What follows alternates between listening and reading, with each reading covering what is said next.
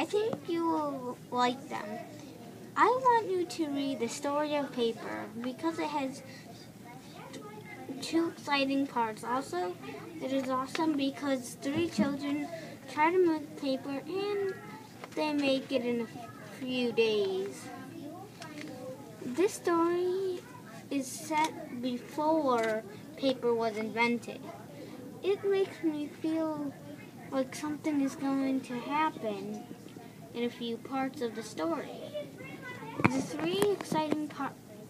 Two or three exciting parts are when they pull out the invention, when they present it to the emperor and then become famous, and before all what just happened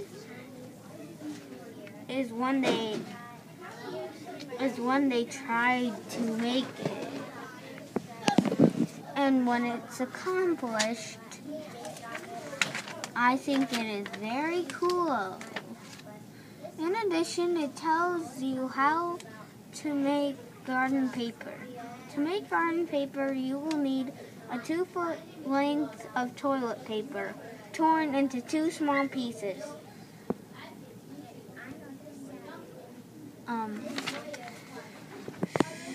I think 1/4 cups of water, 6 small rose petals, 6 small rose leaves, 1 wide mouth mason jar, or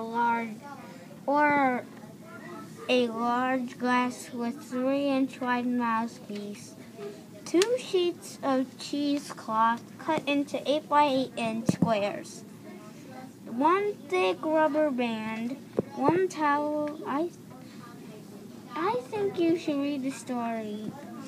It is incredible.